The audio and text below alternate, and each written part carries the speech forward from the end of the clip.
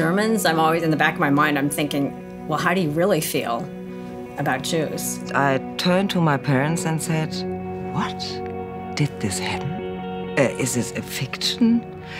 And they said, yes, this happened.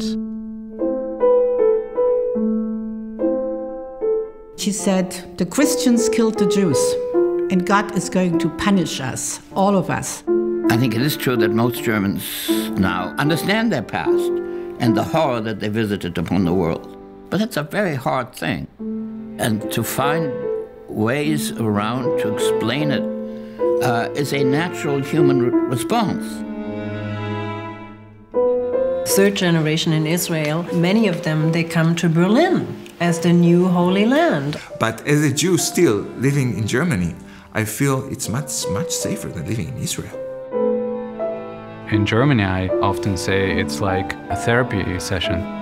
You listen to this patient and you think you know everything about it, and then you find out there is another layer and another layer and another layer. You always find something where Germans are struggling with themselves and with their history and with their identity. And the same is true also for Jews living here. So we're both strugglers, fighters.